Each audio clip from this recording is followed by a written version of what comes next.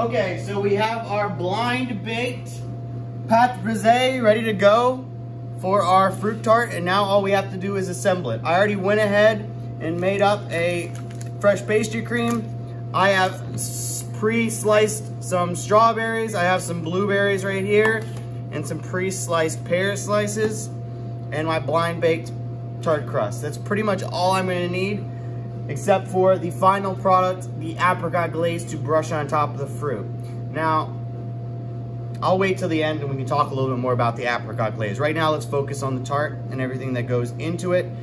A fresh fruit tart, the majority of the appearance of the fresh fruit tart is the fresh fruit, right? The pretty fruit that sits on top. So knife skills are crucial during the production, the mise en place, the prep work for the fruit tart. You should be taking extra special care to properly slice cleanly and proficiently, uniformly though, right? Uniform pieces of fruit so that when we do place them, they look really, really nice, aesthetically pleasing, right? So knife skills come into play here for us bakers, finally, right?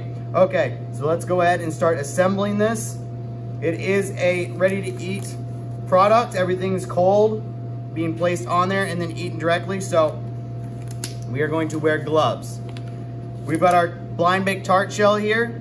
And the one thing the students always come up and ask is, how do you get it out of the pan, chef? I don't know. And then I go, give me the pan. I hold it like this and then put your hand right here and pops right out. The bottom isn't secured to the fluted edge of the tart pan. So there's two pieces, okay? It pops out easily for that reason, so that you don't have to move or break your delicate tart shell that you spent so much time making, right? So difficult. So we've got our blind baked tart shell ready to go. A fruit tart is a blind baked tart shell with pastry cream filling topped with fresh fruit. Because it's topped with fresh fruit, all the pastry cream pretty much disappears. So are we really worried about making sure that the pastry cream is really, really pretty? Not necessarily. However, I'm gonna try to keep it pretty with my piping bag here. Let's see how it goes.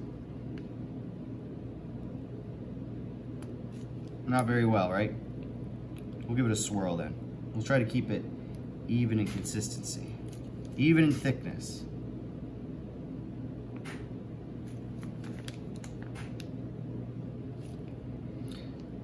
A lot of times, people get confused with the ratio versus a pie from a tart. Thinking about a vanilla cream pie, the crust would be relatively thin, while there would be a large, substantial amount of this pastry cream to make a vanilla cream pie. But a tart shell, the ratios are a little different. The tart dough, the pâte brisée, whichever one you choose to use, is typically at a thicker definition than, say, a pie. And then your pastry cream, there's gonna be actually less. You don't need as much pastry cream for a fruit tart as, say, you would for a vanilla cream pie, okay? Typically, vanilla cream pie, you would put all this pastry cream in and you would put so much that it would mound over top. Say a coconut cream pie, it's mounding. Now I can sprinkle a nice amount of toasted coconut over it, make it look pretty. But for a fruit tart, our presentation is from the fruit, placed ever so perfectly on top, right? So, we're not really too much worried about the pastry cream. Once we get it in there, a nice even layer, we are good to go. And now we can start placing our fruit. And the fruit placement is really what makes up your fruit tart. Is there a specific way to place the fruit on there? Absolutely not. You can place it however you want. This is where we get to be creative. Pick whatever types of fruit you want. Place them specifically though. I'm not gonna just willy-nilly randomly put them on here. I have seen some fruit tarts where it looks abstract. A bunch of people just put random pieces of fruit. It doesn't look terrible, but a really nice fresh fruit tart, there should be some thought into how you're placing the fruit. I really like spirals or lines, a bunch of different ways. Blueberries all in one line, then the strawberries and the pears, or rounding things, kind of having a concept in mind. Being an artist here, we're trying to make something really, really pretty, right? We've spent a lot of time here. So, let's just get in it. Which one should we do first? I'm thinking we're gonna start to do the pears on the outside here, and we're gonna shingle them just a little bit, and we'll see how this looks. Hopefully I have enough pears. I think I do. We're gonna have these go around the outside of the tart.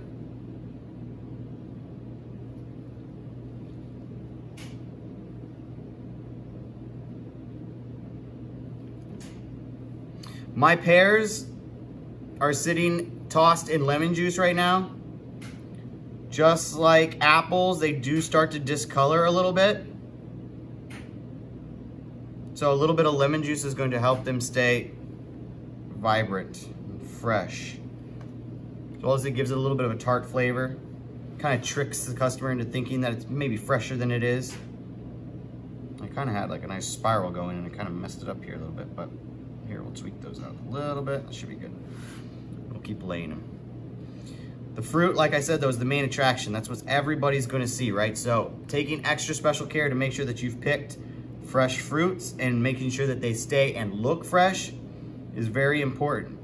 Going back into manager serve safe, you know, when you should accept and deny an order. If I'm trying to do a waffle bar and make a bunch of strawberry compote and my strawberries come in not looking so great, well, it's a strawberry compote. How great do I need my strawberries to look? They're all gonna be cooked down, right? But if I'm making a fresh fruit tart, I really want the best quality in fruits, right? I don't wanna use something that's starting to rot, that maybe got squished, that doesn't look as nice, is soft, just a little overripe. A fruit tart would be where I would take extra special care to select the freshest possible fruits that I can.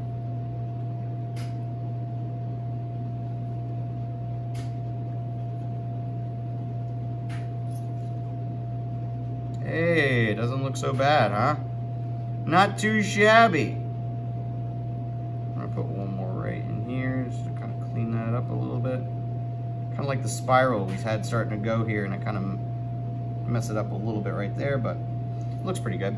So we've got our pears around the edges right now, and then I'm going to take strawberries, but I'm going to be selective. I'm not going to pick the end of the strawberry there. I'm going to only use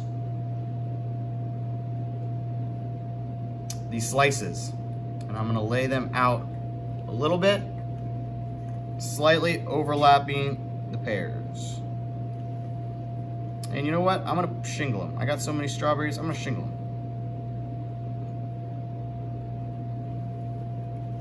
I'm gonna make this look extra pretty. I'm going around center there. Shingle.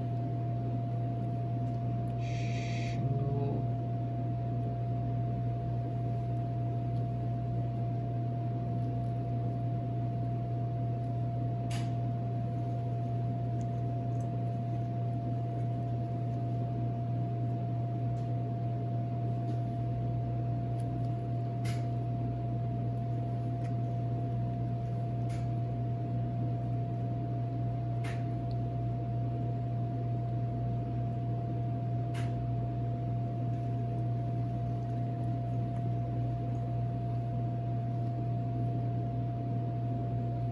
All right, look at that.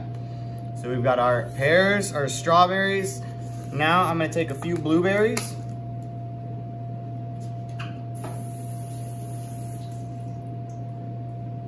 And place them right inside the strawberries.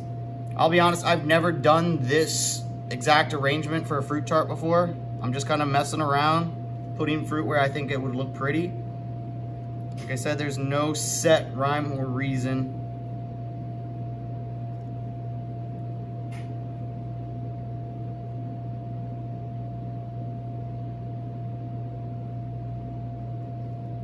Couple questions for your assignment. What dough does the chapter? First question, here, I'll start there. First question. What dough, short dough, pâte brisée, pâte sablée, puff pastry, any of those, which in the chapter specifically does it say is the best for tarts, okay? We're gonna keep placing some of these. Now, before I filled it, I wanted to mention too, if you are having issues, you notice your pastry cream for some reason is too soppy, or you always make these fruit tarts and your crust is just not holding up as well as you would like it to, you can glaze the bottom of your tart with melted chocolate. Brush melted chocolate on the bottom of your tart. It will help coat and just kind of hold its consistency a little bit better. Coated with chocolate. Now, any of the wetter fillings won't soak and sop through to the crust, act as kind of like a coating or protection.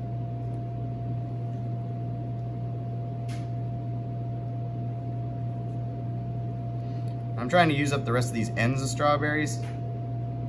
Kind of like in a spiral here. They're standing up rather than laying down. Try to give it some height.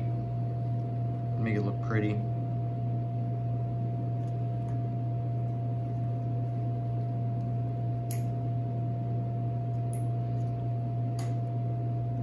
And I kind of spiraled them towards the center now, so.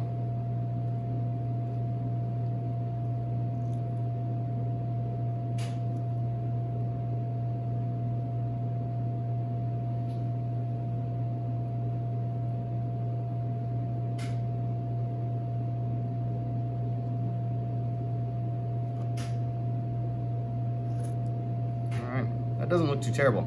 I don't know if you can see the spiral of the strawberries in the middle there. It's not perfect, but it doesn't have to be. Okay, so now we have all of our fresh fruit placed. Now we are going to do the apricot glaze, okay?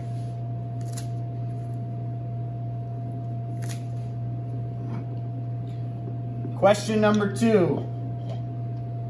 Question number two.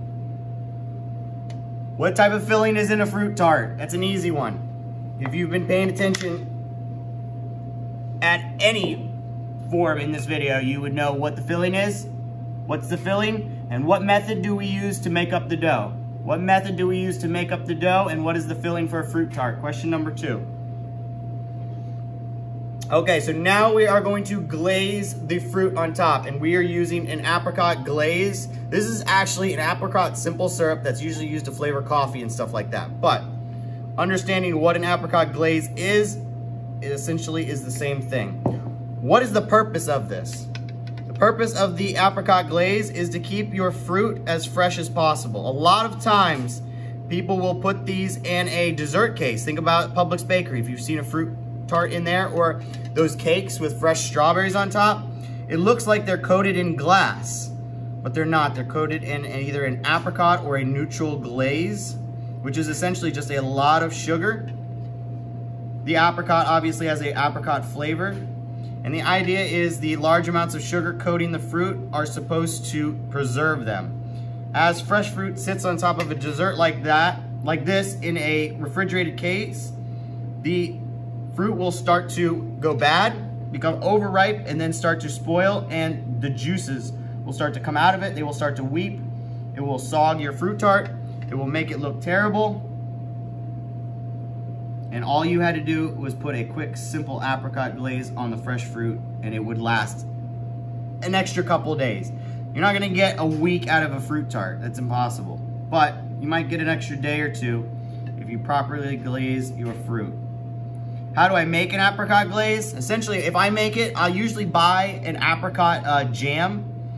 Something smooth, maybe not a marmalade or a jelly, a nice smooth jam, apricot jam, and then thin it out with simple syrup. Hot simple syrup and apricot jam, mix it together until you get a nice thin consistency, and you'll be able to glaze your fruit. Do you have to use apricot? No, honestly you don't. I've seen some done with apple jelly. If I was doing a raspberry tart, could I use raspberry? Absolutely. The idea behind the apricot glaze is an apricot is relatively neutral in flavor. So if I put it over top of a strawberry, it's not gonna overpower the strawberry. The strawberry is still the main event, right? Same thing with the apple. Apple is a relatively neutral flavor. If I was to make a raspberry glaze and start glazing apples with raspberry, now the flavor of the apple is getting covered up. Do you want that? Maybe you want that. Maybe it's an extra appearance. Just realizing what the concept is behind the apricot glaze, okay? And that, I hope you can see it, is how we put together a quick little fruit tart. Nothing too crazy. Doesn't have to be this big. They can be smaller. You can do tartlets, mini fresh fruit tartlets. There's a lot of variations and creativity that can go into this. It doesn't have to be plain filling. It can be whatever. You can flavor the filling inside too. You can flavor the crust. You can stick with just one type of fruit. Garnishes on top, whipped creams, meringues, glazes, drizzles. You can have fun with this. It doesn't have to be this simple, but this is a standard, just like this, a standard fresh fruit tart, and you should be able to produce one of these at any time, okay? Question number 3. Question number 3. What temperature did I bake this dough at? What was the temperature that I blind baked my pâte brisée at, this tart dough? And that's your third question. Please answer all 3 questions. I hope you had fun. I'll see you guys soon.